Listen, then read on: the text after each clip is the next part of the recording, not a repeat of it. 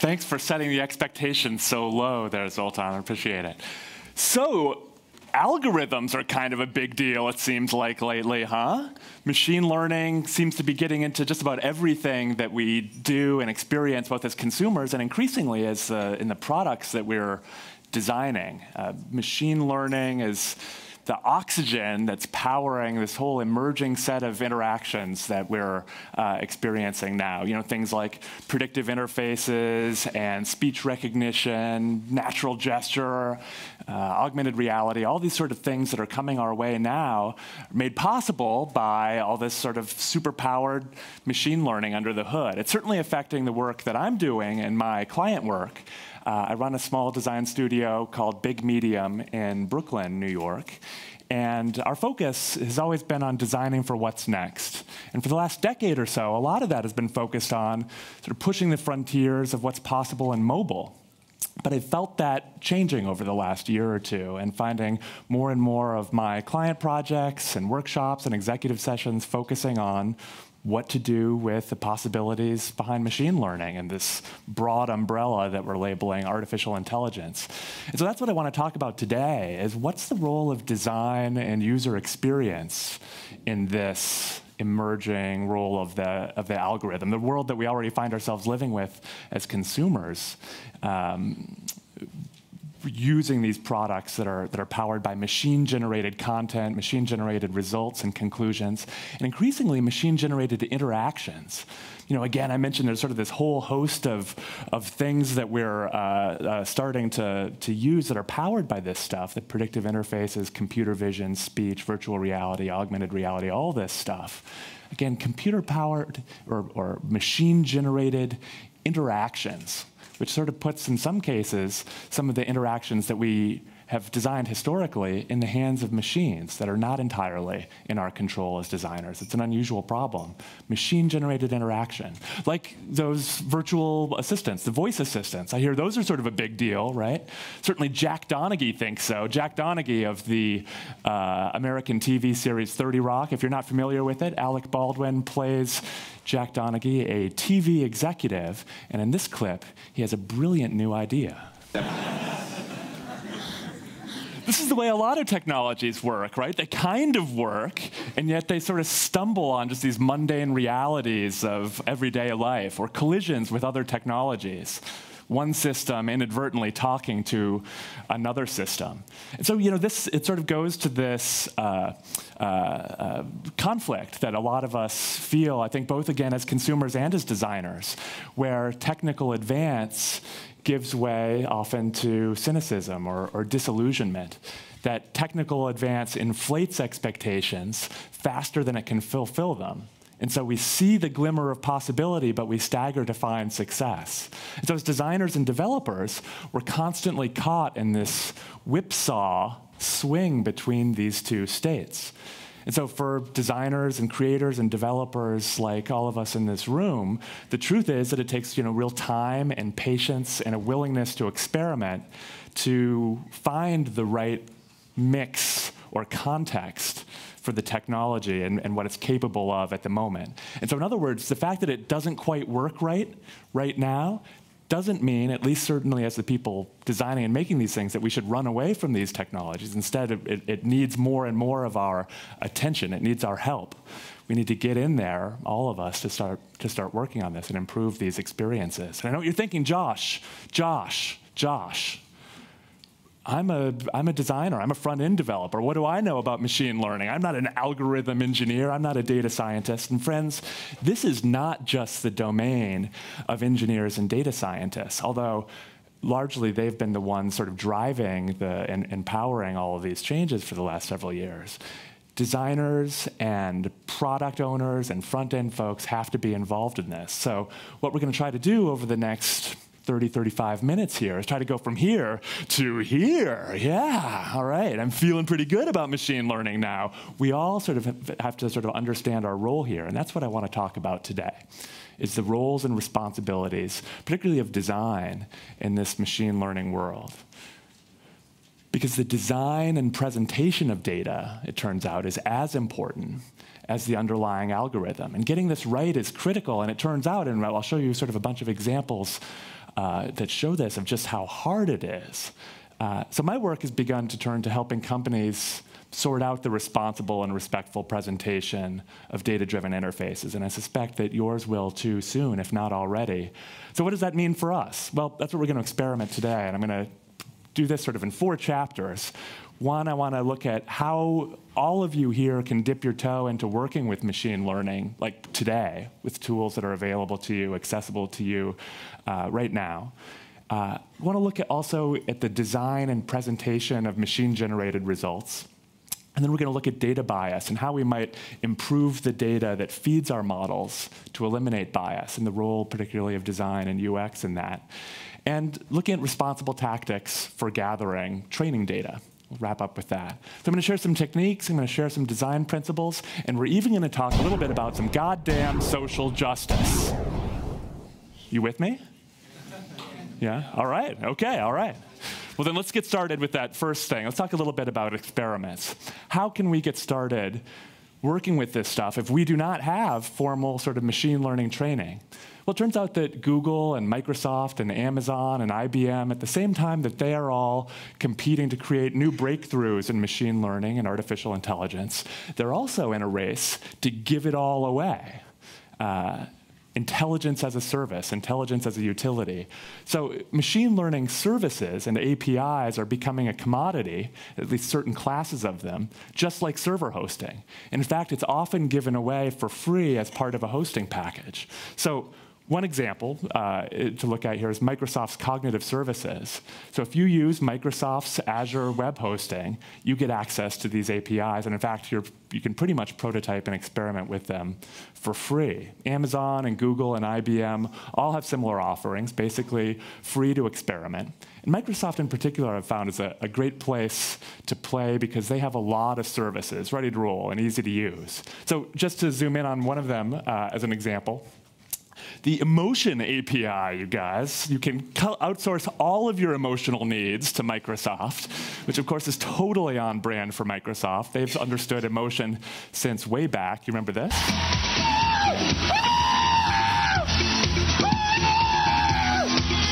Old gold, just never gets old. We're gonna miss you, Steve. All right, so let's look at a little bit actually at what this emotion API does. You give it an image, and it identifies faces and reads their emotion, and it then categorizes them by the 8 stages of emotion that we've all felt about Microsoft at one time or another. So this guy here on the left, you can see that he's generally happy with some neutral and some subtle notes of disgust and sadness. So it's basically stock photography in a nutshell, I think. So well done, Microsoft Emotion API, you've nailed it. But look how easy it is to use. You feed the service an image, and you get back this highly structured data that you can sort of easily incorporate into an interface. And there's just tons of different things like this that report like all of these different sort of data and results in really sort of easy to digest ways for in a web-friendly format, in this case in JSON. So services like this give you this playground. They're ready for you to use right now. I encourage you to explore them and see what they can do. Because essentially, you know, it's like you're getting all of these companies' machine learning superpowers effectively for free, at least for prototyping. And getting a sense of the texture of this is something that we did in the workshop yesterday as we sort of looked at how to work with the UI and UX of machine learning, is getting a sense of the texture of the data that comes back. So I encourage you to dip your toe into these and make some simple applications or prototypes. Start playing, start splashing in puddles a little bit. So basically, if you use those services, you get immediate access to all of this stuff. You know, speech recognition, speech synthesis, computer vision, natural language, translation across languages, data analytics, all kinds of goodies. I think the best stuff, as always, though, happens when you mix and match. So you could use camera vision to identify an object with your phone, get sort of the identification there, translate that word into Japanese, send it over to a speech synthesizer service to speak that word in Japanese, and now you've turned the whole world into living flashcards for translation or for learning another language. Right? Sort of like there's just all these opportunities for very quickly spinning these things out. So here's another example of sort of chaining those APIs together. GeorgioCam is a web-based project from a pair of Google developers, and it's all JavaScript and these back-end services. So they combine camera vision and speech synthesis and the web audio API to make a sentient rapping robot. Are you curious? All right, let's take a look. What if the computer turned the things that it saw into lyrics of a song? It could even rhyme about them. We've got glasses in this spot. Could be eyewear, but maybe not. We've got glasses in this spot. Pot. We had our friends try it out, and they had a lot of fun pointing it at all kinds of things. Is that food I see? It's pretty close. That's plucked string instruments on my screen. Could be profession, but maybe not. No. Looks like world to me. Digging that camera operator you've got. Digging that camera operator you've got. It's a lyric that will go down for the ages, I'm sure of it. So look, this is just sort of silly fun, but what a great way to sort of try to experiment with what these APIs can do and what they're capable of. And again, just working in a mobile browser here.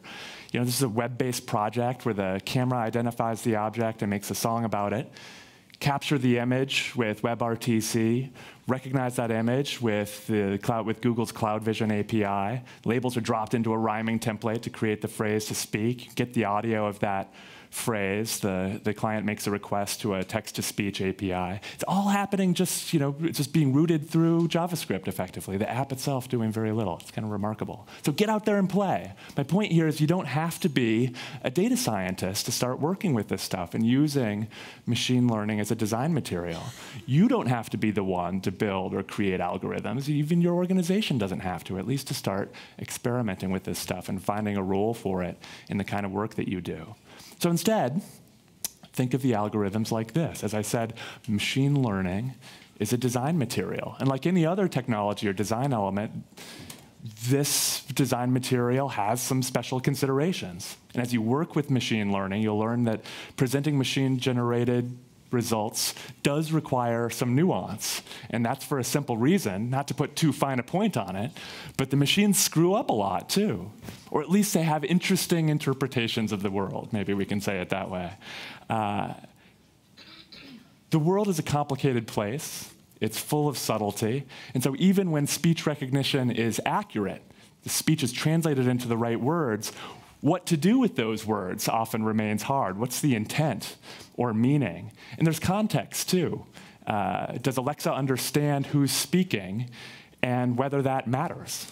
The device isn't aware that it's a child versus a parent. Which is exactly what happened today during our morning show when Jim and Linda were talking about a child who accidentally bought a dollhouse and 4 pounds of cookies. I love the little girl's take on it. Alexa ordered me a dollhouse. As soon as Jim said that, viewers all over San Diego started complaining their Echo devices had tried to order dollhouses.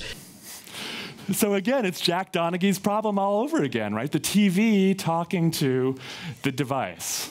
South Park's season premiere this past fall was full of characters talking to Alexa and Siri and Google Home in typically off-color ways for the show. Alexa, Simon says, I gotta take a stinky poop. I gotta take a stinky poop. Now, the real joke, of course, was on the audience, because if you had Alexa or Siri or Google Home in your house, it also followed the commands. And so your Alexa suddenly had a potty mouth and your shopping list turned a little bit perverse, right? Yeah. So here again, the machines couldn't tell the difference that it was the TV talking. Who speaks and what's the intention? That's a data science challenge, but designers have a role here too, because there's a lot of nuance that the machines will miss, and part of our job is to sort of help to corral those misunderstandings and keep the experience on the rails. So for example, how can our computer vision algorithms possibly hope to manage this impossible situation, right?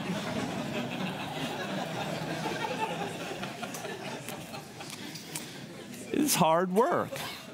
And friends, I'm sorry about this, as I'm going to sort of show you another challenging image, but this is the kind of sacrifice that we have to make as designers and developers in this era.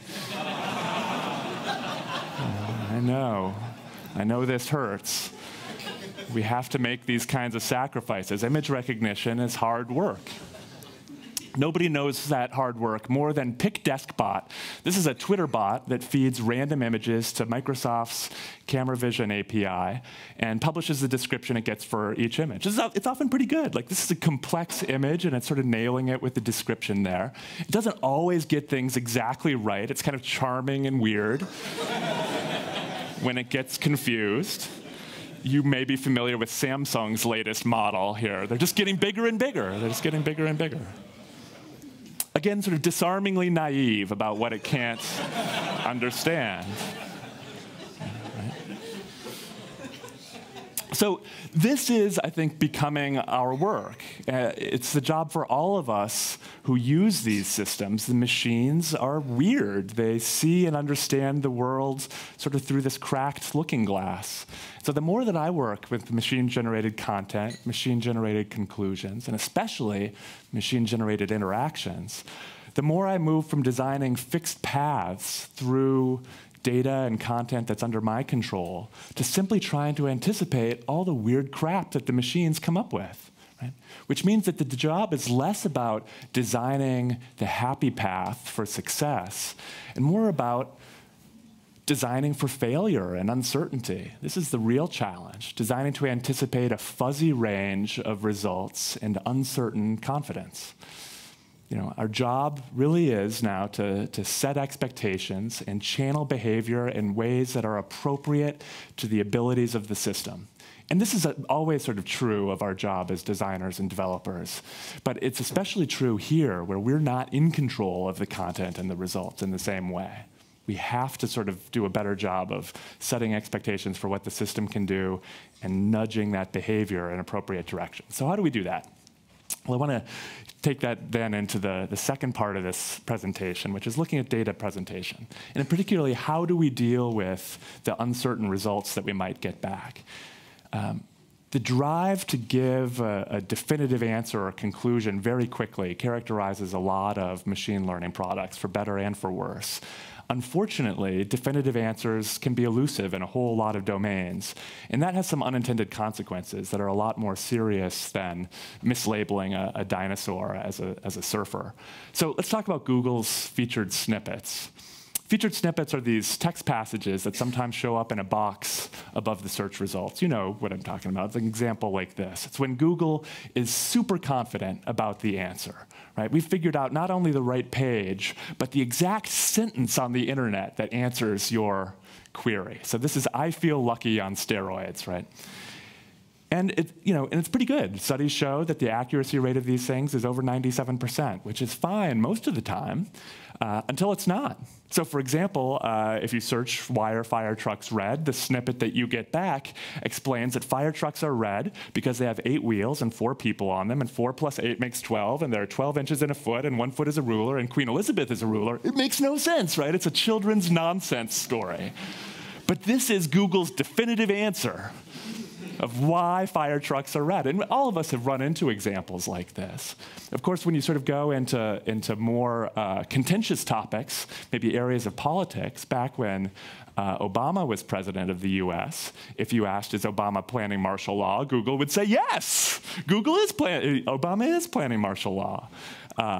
More recently, if you started typing, "did Trump," Google rushes in to finish the sentence, "commit treason?" Yes! It's not even your question. Google suggests the question, "did Trump commit treason?" and then gives its controversial answer. proposing its own question and offering its own sort of very debatable answer. So there are far worse examples, too. One of the things, too, that's a little bit dangerous about these is that Google Home, Google Assistant, uses these snippets as answers because it makes sense for the format, right? It's like search results are not a great result if you ask a device a question, a speech device a question. So it uses the snippet as an answer, those handful of sentences. And so until about a year ago, when Google intervened to sort of remove this particular answer, if you asked, okay, Google, are women evil? Google Home would respond, yes, with a 30-second explanation of exactly why. And I don't want to put this out there without first really being clear about this. You guys, women are not evil, all right? That is not the correct answer. But what a disturbing thing that that's in there. And part of it has to do with how you ask the question. The way you ask the question determines the answer. Ask if reptiles are good pets, you'll get an answer about why they're good pets. Ask if they're bad pets, you'll get an answer about why they're bad pets. It's the same question, asked different ways, and so you get different answers.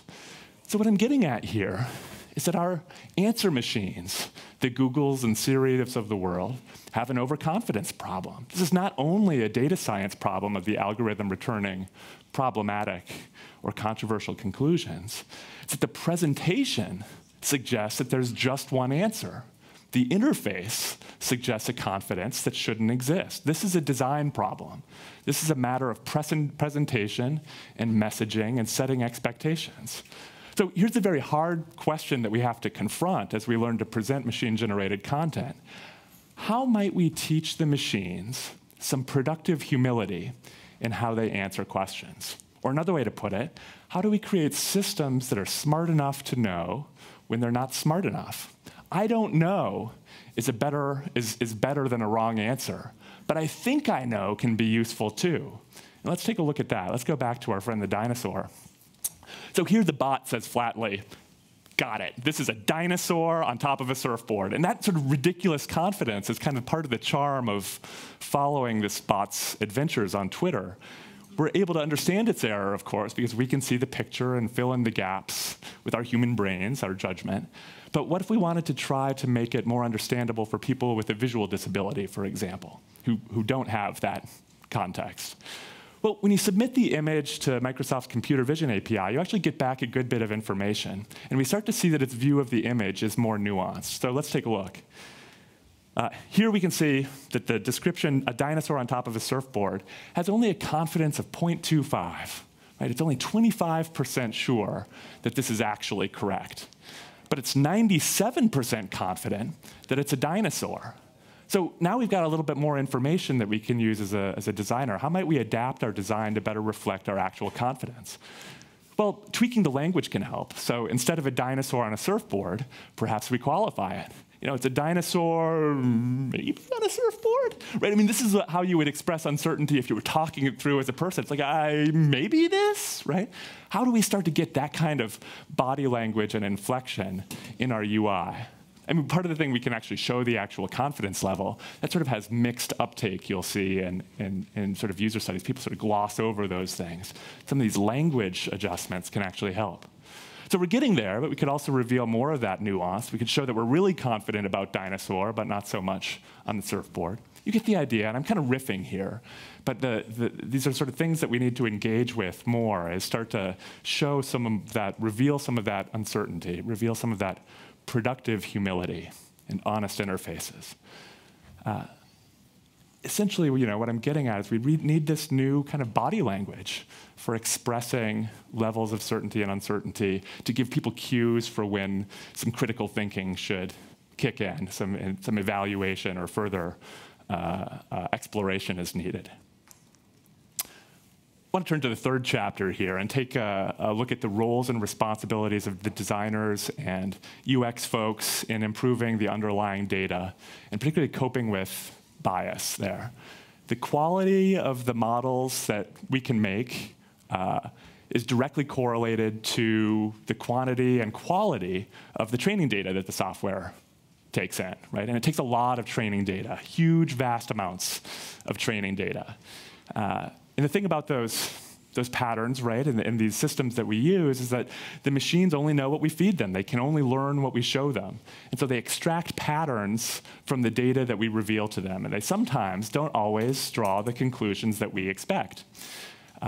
At best, these moments can be sort of charmingly naive. Here's how the robots understand human romance. Here's a set of machine-generated pickup lines built by a neural network trained with a few thousand pickup lines. You must be a Tringle, because you're the only thing here. And maybe, but also a little more charmingly, come on, you look like a thing, and I love you. All right, robot love. I'm not sure that the machines totally understand us yet. I'm not sure that we totally understand them yet. We may never really understand what they look like, what we look like to them from the other side. But the truth is there's no such thing as a good pickup line, right? They're all awful. So if you give the machine awful data, it gives awful results. They mirror the system that they're given.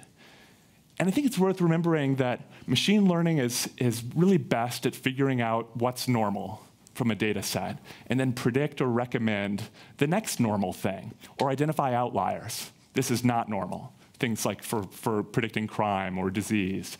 So here's the thing, the data has to come from the deeply flawed world that we live in. And so to go back to garbage in, garbage out, what if the prevailing notion of normal is actually garbage? What if our machines learn from us our own bad or dubious choices? What if they absorb and reinforce existing inequalities or leave out entire categories of people? And sometimes these mistakes and biases are so subtle that we feel them more than see them outright. There was a study 2 years ago that found that Google's speech recognition has a gender bias. If you had a random man and a random woman, there's a 70% chance that the transcript of their speech would be more accurate for the man. And it should be the reverse. We see it sort of, at least with humans, with human understanding, we tend to understand women better. Women overall tend to speak more clearly, more slowly, longer vowels, ideal for speech recognition. But not here. The experience for the woman looks like this, which really feels a lot like this. And what a metaphor for the technology industry right now. This is almost certainly a bad set of training data, skewing male. I'm sure these mistakes are not intentional or malicious, but the effect is malicious. And it underscores here that women are treated like an outlier instead of half the population, or maybe put in more crass economic terms, instead of the group that controls 3/4 of household spending. So when the machines ignore us, do we even exist? Sometimes it feels that way. I wrote a haiku about it, you guys. But actually, I wrote this about a week before I saw a certain video, which I'll show you in a minute. I want to sort of say, though, it's like, you sort of know this feeling, you know what I'm talking about. I will say that the faucets almost always work for me. In fact, I would say most things work for me. I am a straight, white, American, upper middle class, educated man. Almost everything cuts my way in ways that I have not entirely earned or deserve. It's not the case for everybody. Let's see how other people experience faucets. All right, so watch this.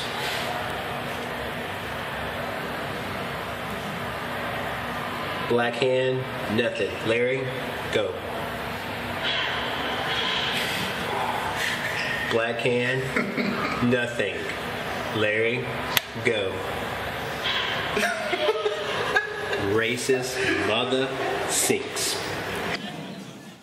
How did that happen? Like, how is that allowed? Who tested this? I can tell you what kind of team probably built it.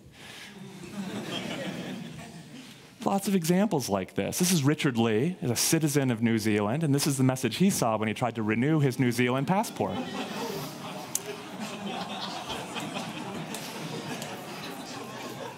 The subject's eyes are closed. Bad or incomplete training data that blocks this citizen from getting a passport.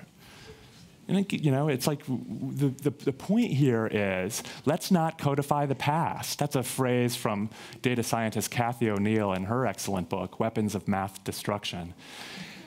On the surface, you'd think that removing humans from a situation might eliminate racism or stereotypes or any very human bias. But in fact, the risk is that we bake our bias, our past history, into the operating system itself.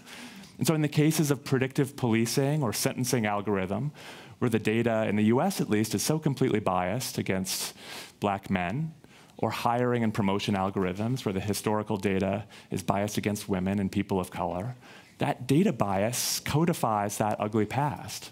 And so part of our work ahead of us is, so how do we address that? How do we impose a new bias that favors the world that we want? You might remember this sort of awful example from 2015, when Google started tagging photos of African American users as gorillas. Google apologized for this instantly. The product lead, clearly mortified. They took the necessary actions to get it fixed very quickly. That action was stop identifying gorillas. And so even still, gorillas are not identified in this at all. This is not obviously a perfect fix. It's obviously it's certainly a lesser evil. But this is Google putting its thumb on the scale, right? Imposing values on the algorithm. I think it's important to notice that addressing bias requires its own bias. We live in a very divided era where definitions of fairness and justice are hotly disputed, not shared by perfectly sort of rational and reasonable people. So I believe that we have to be a little bit comfortable sort of expressing that bias. Of course, the question is, who gets to name that bias? Who gets to sort of say the world that we want? Is it giant corporations? Is it us as users? Is it us as designers? Where does that sit? I'm not sure that we have sort of great answers to that, but I think that there's sort of it's a discussion that we need to have and be explicit and intentional about the kind of world that we want and the kind of bias that we want to intentionally put into place. I mentioned before that algorithms tend to do their best at optimizing for normal, and our culture tends to look at the disenfranchised or underrepresented as outliers. We tend to think of them as aberrations from the normal. So what if we stop thinking about them as outliers and start thinking of them as part of the essential fabric of our culture? What if we bake in some new truths into the core data set that we gather? Now, your set may be different from mine, and that's part of the real hard challenge of this. But personally, I'd like to see these facts baked into our data.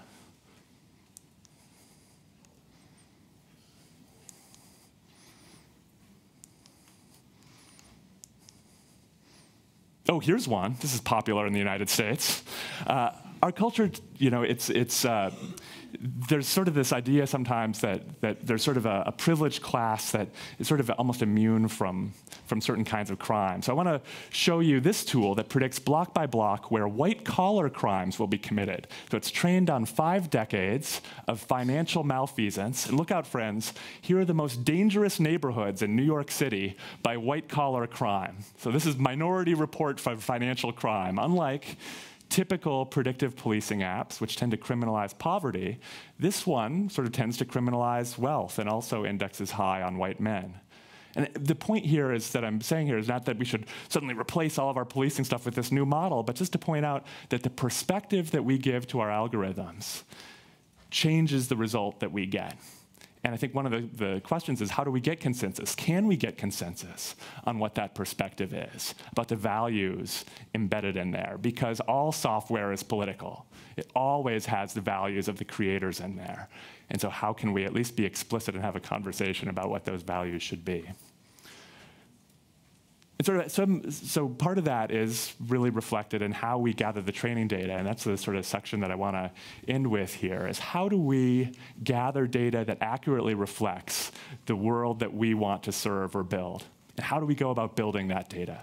And again, you might not think that this is the work of a designer or of people who are building the interfaces for these systems. But I would disagree. I would actually say this is UX research at massive scale.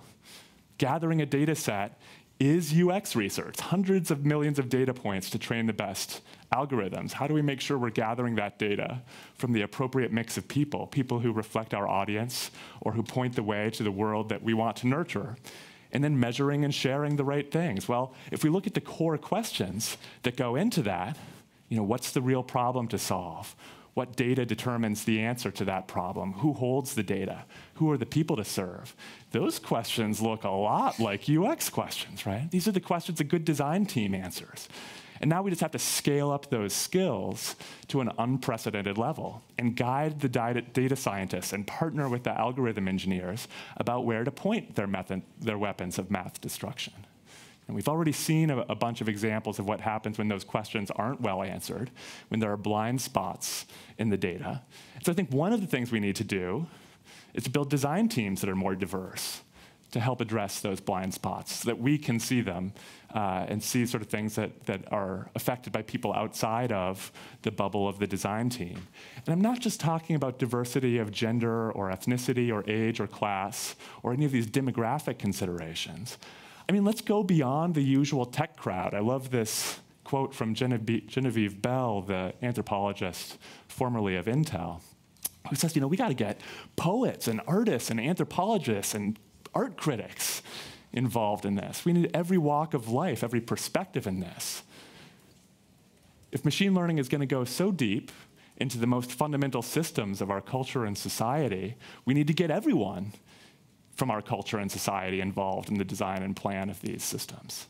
So there's who does the researching there, but I also want to talk a little bit about how we do the research. As I mentioned, everything has to do with the data that we feed the machines.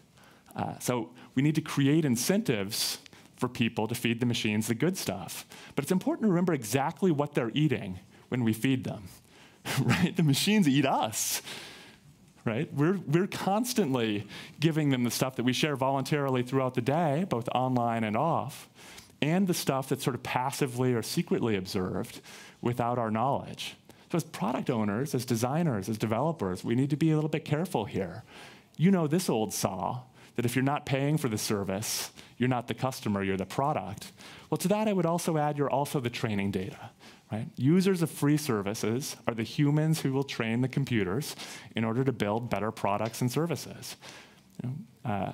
Facebook has one of the best face recognition models in the world because they got millions and millions of people to do the work of tagging the photos and identifying what faces look like. Remember, you used to have to draw a picture around faces to tell it what a face is? And then it learned what faces are. And then you would just sort of identify who it is. And now it just knows who everybody is when you take a picture, right? 10 years ago, in 2007, Google launched Goog 411. It was a free telephone directory search for local businesses. So I don't know if this is the case here, but a while back in the US, phone information cost money. It was a service that you had to use, and then the phone call itself was a charge. In this case, you called the service, and a robot answered, and you told it via speech recognition the town and the business that you were looking for, and it connected your call, all for free. But Google's interest wasn't really in that transaction. Marissa Mayer, who was at that time back at Google, said that the reason we really did it was because we needed to build a great speech-to-text model. So we're actually creating one service with the purpose of feeding another, of getting a whole bunch of voices and dialects and sort of building their competence at doing speech recognition. Google does this all the time, right? They have this just-in-case approach to data. Just grab as much as we can. We might find it useful later. Facebook is notorious on this, of course. They're likewise listening and recording when you don't expect it. They record and save posts that you don't even send. So if you get home after work and you start typing something like this, and you're like, maybe I should moderate that a little bit. So change it to something like this. Facebook still knows about that original post. It's already been sent up to the server. It's part of your record, part of that psychographic profile that they build of you. And this is no great surprise, but it's worth underscoring that so much of the time, data that we think is under our control is not, GDPR or not, right? Even our most intimate communications. So I think really it's incumbent on us as designers to make transparency a first-order design principle, to signal our intention, reveal our action, say what's really happening, create an accurate mental model for users of what happens when they use this service, signal that you're capturing information, and make it really easy to find how it's used. Because I think more and more there's this unsettling question that all of us have as consumers. Who do the machines work for? This is becoming sort of more vexing, more fraught for us. Once upon a time, your home and the objects that you bought for it and your devices worked exclusively for you. Now they're listening and watching with motives that may not map completely to your own, right? And so we have these kinds of questions, where devices have interests that aren't necessarily shared by their owners. For the most part, though, it's not the machines that we have to worry about, it's the companies behind them, or really the intentions of people like us. Because somewhere along the way, we went from asking, is it good for users, to how can we sell their data at a profit? And sort of some of the unsettling notion that I'm sort of believing is that the genie is out of the bottle here, that all of the data that we share or volunteer or that is observed, it's just going to sort of become total. Total surveillance is inevitable. But what's not inevitable is what do we do with that, not just as makers, but as citizens. I mean, and really sort of be loyal. When I mean really be loyal to the user. We talk a lot about user-centered design, but of course we have to answer to the man, clients, stakeholders, shareholders. Design is a commercial process. The project has to serve its patron. But I urge you, as you serve business needs, to work hard to make those align with human needs, human rights, human dignity.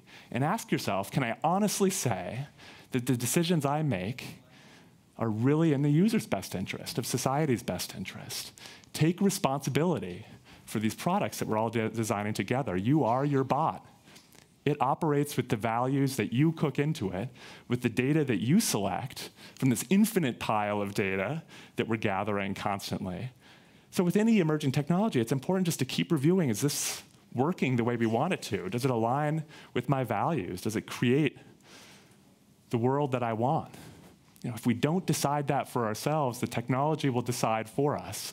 So I just think it's really important to be intentional about this. The future should not be self-driving. Let's be intentional about the values that we want these systems to be embedded with and the results that we want them to have. Let's be honest with ourselves about perhaps some of the negative effects they can have too. So for the people who do what I do, what we all do, let's be intentional about how we build these things. We have the chance, I'm really optimistic about this, to make something really amazing, because these technologies are enormously powerful. Abilities to get new insights that are not visible to us without these kinds of tools. Really powerful opportunities, amazing time. And so please go and make amazing things. If you're interested in more on this, I'd recommend looking at mindfultechnology.com, a site about creating products that focus attention instead of distract attention. uvetagenda.org, the result of a retreat that I was part of last year of artists and researchers and designers and science fiction writers about what our responsibilities and questions are for artificial intelligence. And my own site, bigmedium.com, where you can find articles that I write and more talks like this. The last thing that I'd like to say to all of you, though, is that you are a thing, and I love you. Thank you very much.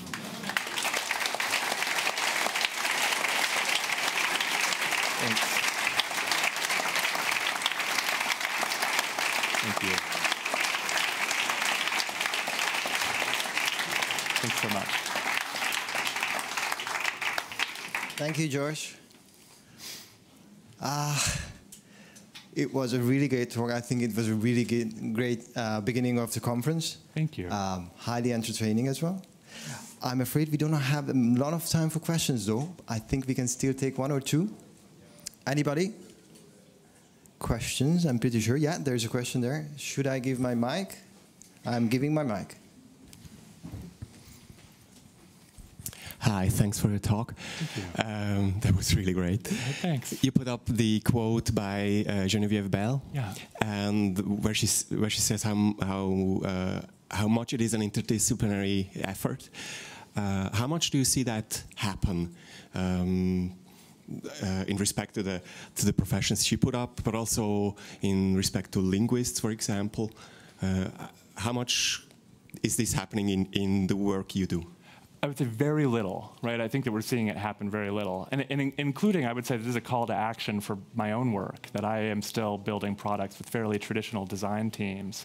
But the more that I look at this, the more that I realize my own sort of gaps in knowledge. And so I think that part of the question is, how do we integrate these groups and at what time? It seems like they're like at different phases when we're sort of thinking about what the purpose, risks, and opportunities are for a project early on. It's a good time to have almost sort of a focus group of people involved in it. Part of the research, too, to sort of understand what audiences we need and considerations that there might not be, as well as evaluating early stages of the products. I just think that we need to get more people involved. And part of that is not just a matter of extending an invitation, but of also letting people know that they have valid viewpoints on these things. I think that there's sort of this broad and shared hallucination that only technology people will understand how to build this stuff properly. And I think that the last few years have shown that we have made some really important missteps.